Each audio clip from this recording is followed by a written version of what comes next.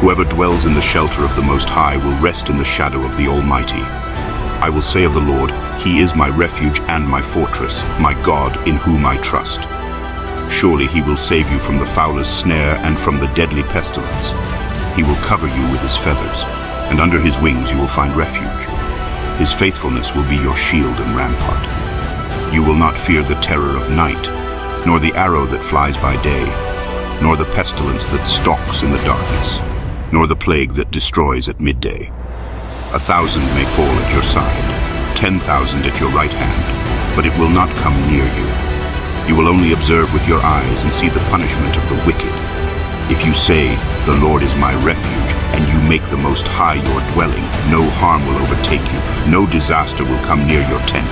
For He will command His angels concerning you to guard you in all your ways. They will lift you up in their hands, so that you will not strike your foot against a stone. You will tread on the lion and the cobra. You will trample the great lion and the serpent. Because He loves me, says the Lord, I will rescue Him. I will protect Him, for He acknowledges my name. He will call on me, and I will answer Him. I will be with him in trouble. I will deliver him and honor him. With long life I will satisfy him and show him my salvation.